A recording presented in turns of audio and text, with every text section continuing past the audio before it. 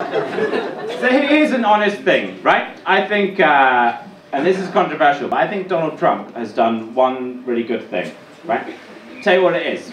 Donald Trump has taught Americans the feeling of shame. It's been a long time coming, hasn't it? No other country in the world has so much unearned confidence than Americans. And when Obama was president, because he was quite cool and good looking and intelligent, people were like, oh, we're cool as well. Now they've got fucking half man, half hamburger.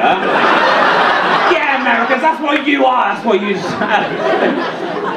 Americans think they're the best country. How? How is America the best country? By what measure is America the best country in the world? How are you measuring that? Obesity and school shootings? Is that how you measure your country? It's not number one country in the... I'm not saying it's the worst country in the world, I'm just saying it's not the best. I'd rank it 57. That's what I'd rank it. I'd rank America, yeah? Just below Eritrea and just above France. And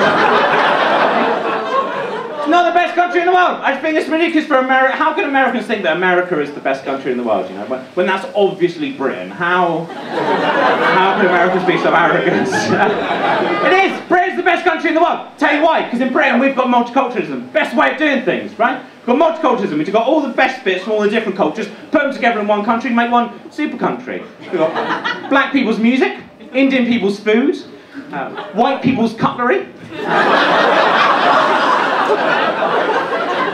White people have the best cutlery.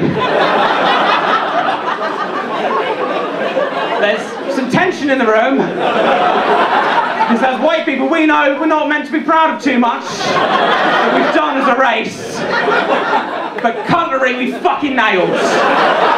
Best cutlery in the world. And I'll defend that, and I'll give a friend of mine who's from China, and he said that it's like a cultural thing. You're just used to the culture, so you think that's better. Because you grew up in the West, you assume that knives and forks are better than... But the thing is, I mean, knives and forks are objectively better than chopsticks. He said, well, Joe, think about this. When you're using chopsticks, it's one hand. So you've got hand free, so that's an advantage of chopsticks over the knife and fork.